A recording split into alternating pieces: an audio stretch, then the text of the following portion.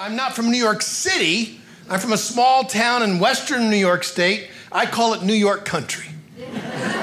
Out where I'm from, there's two kinds of guys.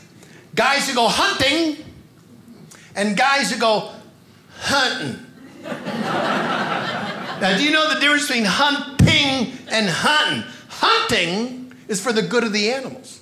You got to kill some deer in the fall to have enough food for the others to eat in the winter. That's hunting. Hunting? That's a little different. Hunting involves liquor and flashlights. You ever been on Tulane County Road and you see a sign with a bunch of bullet holes? That's hunting right there. Stop this truck, I'm gonna shoot something. No, you yield. We ended up buying a piece of land in Georgia, and it was in the middle of the woods, and they tore down some woods, and they built us a house right in the middle of the woods. And we have deer. I thought, this is going to be amazing. I'm going to hunt these deer in my own yard. I have a daughter who's 14. She goes, no, those are my deer. She feeds them corn. She named them after her grandmother. And that was the end of hunting deer in my own yard. I joined a hunt club. It's an hour south of where I live. I got to get up at 4 o'clock in the morning. I drive all the way down there. I climb that tree in the dark. I sit there for 4 hours. I don't see a thing. I drive all the way home. They're standing in the driveway. What's up? Where you been?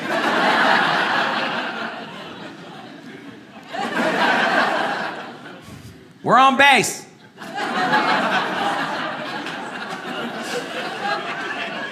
Go tell that little girl we're out of corn.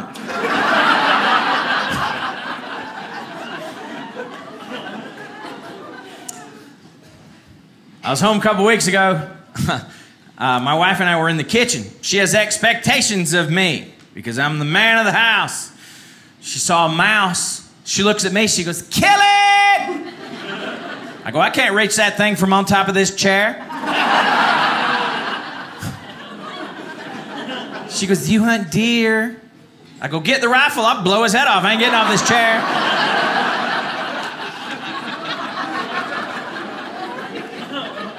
My brother goes hunting all the time. He's always going to brag about the animals that he's killed. He's going to tell you how far away it was and what caliber of gun he used. He goes, yeah, I got that moose from 400 yards with a 7mm. I go, yeah, I got that mouse from 8 feet with 30-06.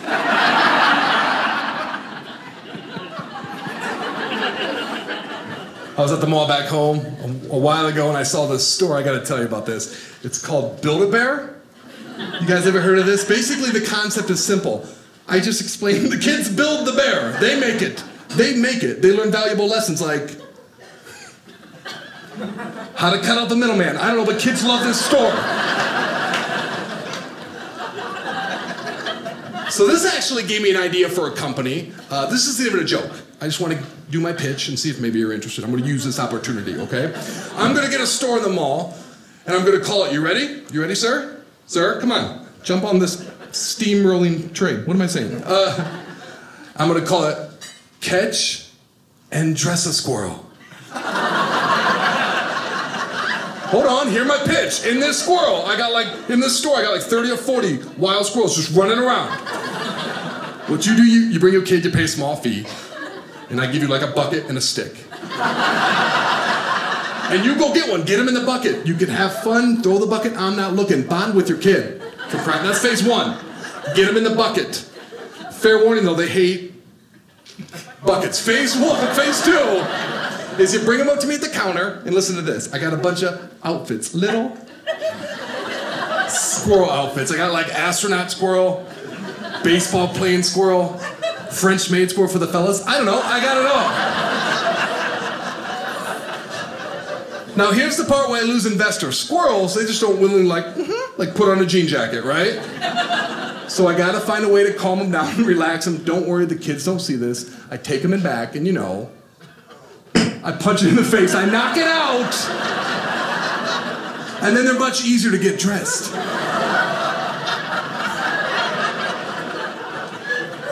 And then I bring him out to him, like, here you go. Here's Elvis Presley, squirrel.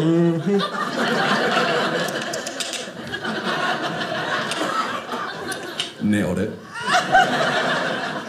But for legal reasons, I do have to issue the following warning. Eventually, this hunk of burning love, he will wake up.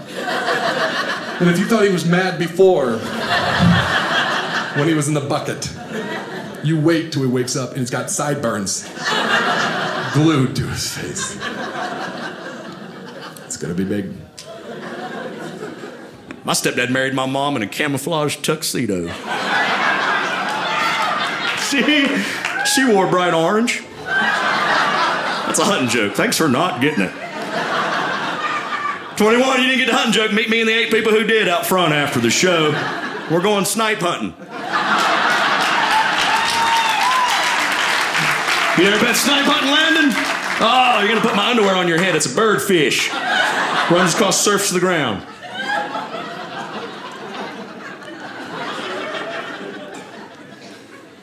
That boy has no idea what y'all are laughing at. I just want you to know that. You bring a stick, a flashlight, a bag, and a number 2 pencil.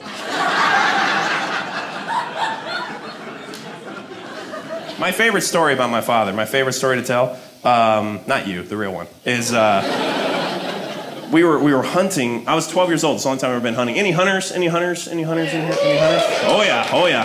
My dad's a big hunter. Like lives in Huntsville, Alabama. You know what I'm saying? Like he's serious. We can't take him to the zoo. Right? That's how big he is. I'm gonna shoot that black and white horse. That's a zebra. You cannot have that.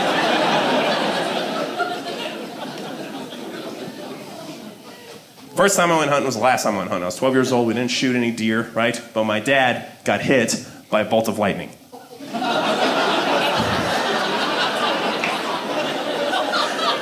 It is the funniest thing I've ever seen in my entire life. Funniest thing. If you have never seen someone get hit by a bolt of lightning, I challenge you to fill your friends' pockets with quarters. And just leave them in a field and watch the magic happen. It was insane. I was just minding my own business, tracking this deer, and then boom, shot him back.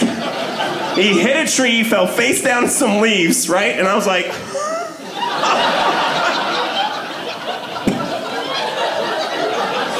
oh, are you okay? Oh, I'm gonna be there as soon as my ears stop freaking ringing, man. I would have made it to him first, too. I would have made it, except the deer we were tracking turns around, walks over to my dad and goes, how's that feel, shark? Is that fun when God goes hunting, is it? No!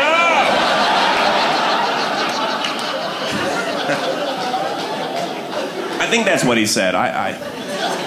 My ears weren't working very well. My ears weren't working very well. So... I wasn't me. Why was I talking about that? Because I don't want to offend anybody, but is it okay to talk about hunting? Like, is it okay? Yeah, okay, I figured. You guys have great hunting up here, and I'm a big hunter. I got a 10-point buck this year. Yeah, and it did not mess my truck up like I thought it was going to.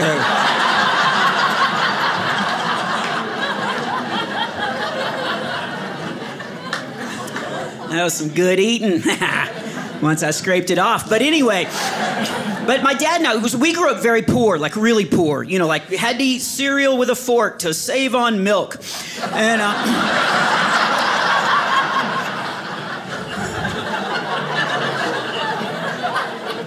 everybody get it that's gonna get it? Okay. No child left behind. Okay, so... But my dad and I were reminiscing because I told him about the buck I got, and my dad and I were, because we grew up very poor, so we had to hunt, and we would go duck hunting. And I'm sorry if that offends anybody in this theater tonight, but that is a beautiful father-son moment. Duck hunting in the morning, the sun would be coming up, my dad and I'd be hiding under the slide by the swing set, and I'd be tearing off the bread, the ducks would come waddling out. Quack, quack. You know, right? You know I'm kidding. Okay. They didn't waddle like that.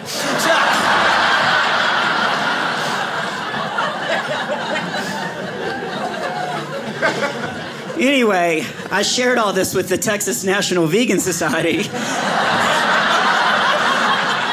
They got so angry. I wasn't even thinking it through. They got mad. They threw organic tomatoes at me, and yeah. But they were vegan, so they weren't strong enough to hit the stage. So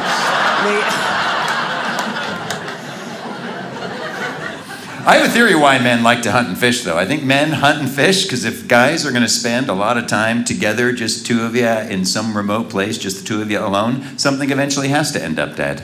Yeah. Otherwise, it starts to feel too much like a date. It does. Most men cannot go up to their friend, hey, do you want to get up really early tomorrow and go row a boat around the lake for a couple hours? We'll sit close and whisper.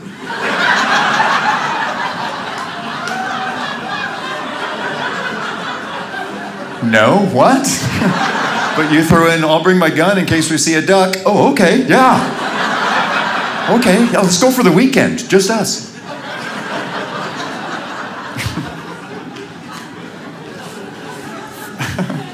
I mean, yeah, men are uncomfortable, but the guys fishing, you just tow. You don't have to have good bait. Just tow a string with a hook on it. We could do this for hours. We're going to catch a big one. Pull the string out. Are we done? No, I just thought we'd kind of paddle about for a bit.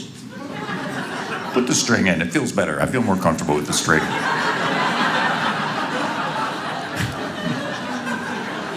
So, we've been dating like about 10 months. We fell in love. We got engaged about a year. And it's time to meet the whole family. And she can meet my family pretty much in a booth at Denny's.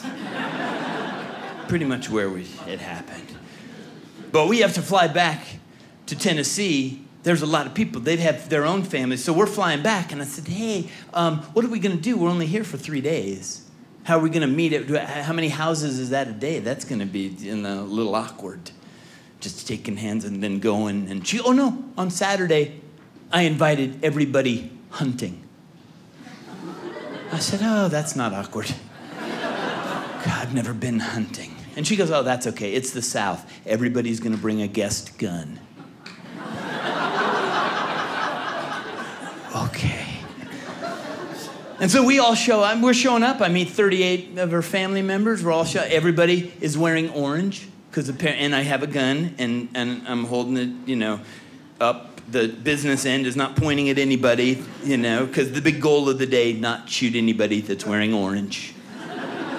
That's my goal anyway. And we're in a big meadow, and we're going to walk through the meadow into the woods, and we're going to shoot stuff that's not wearing orange. They didn't get the memo.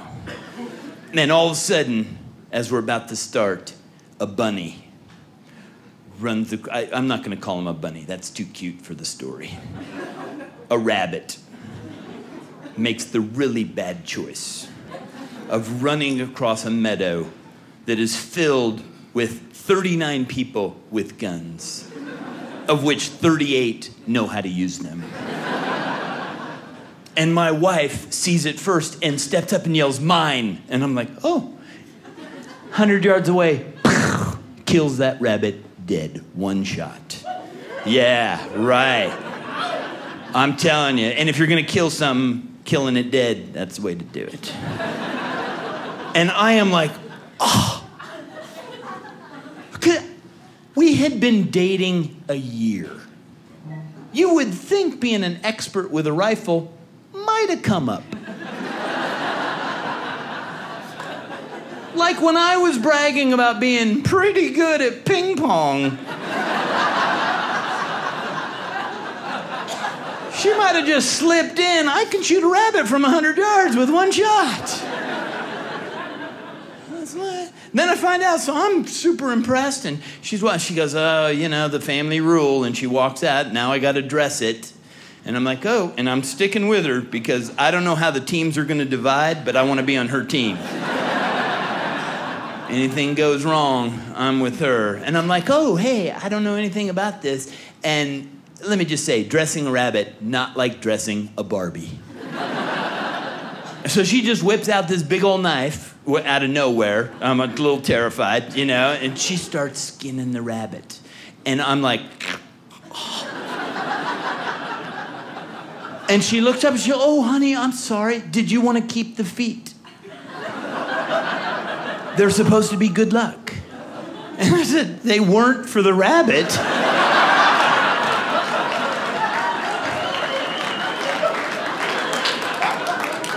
And he has 4 of them.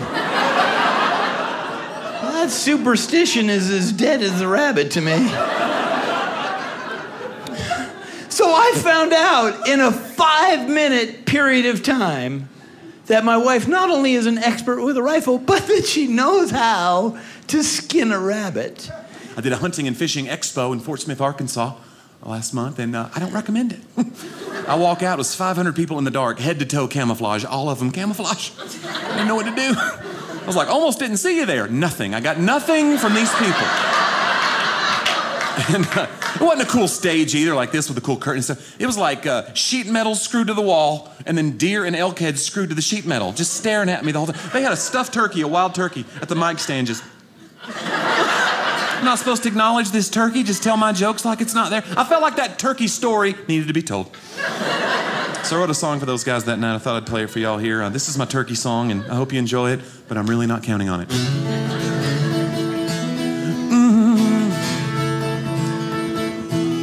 Yeah. Ah! He's got a gun! The next song I want to do.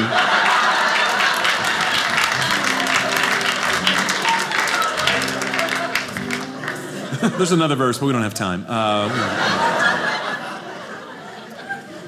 Speaking of animals, back on that again. Any hunters here tonight? Where are my hunters at? Yo. Animal murderer, right up front. Anybody else? See, I'm a big guy from the South. People think I hunt. I cannot shoot an animal. I don't know how you can, but you'll love this. I said those exact same words on a ship with 2,000 people in the audience. I know you can shoot an animal. Back of the balcony, this old guy yells out, "Pull the trigger."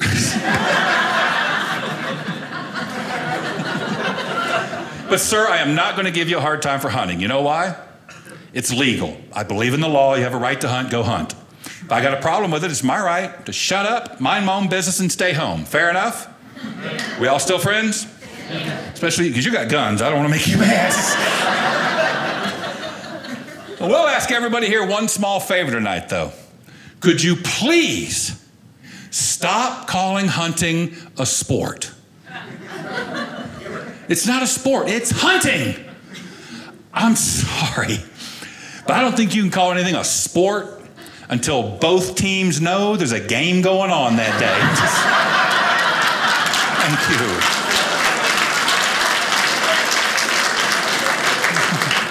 Post a schedule, something.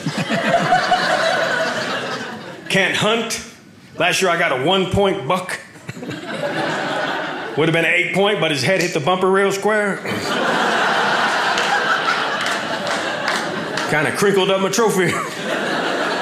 Now I got a deer over the fireplace. Looks like he's gonna sneeze. The worst. Hunter, you hunter? Yeah. You're a big guy. Got the camouflage. Got the beard. You wouldn't even need a gun. You'd be like, get in the truck.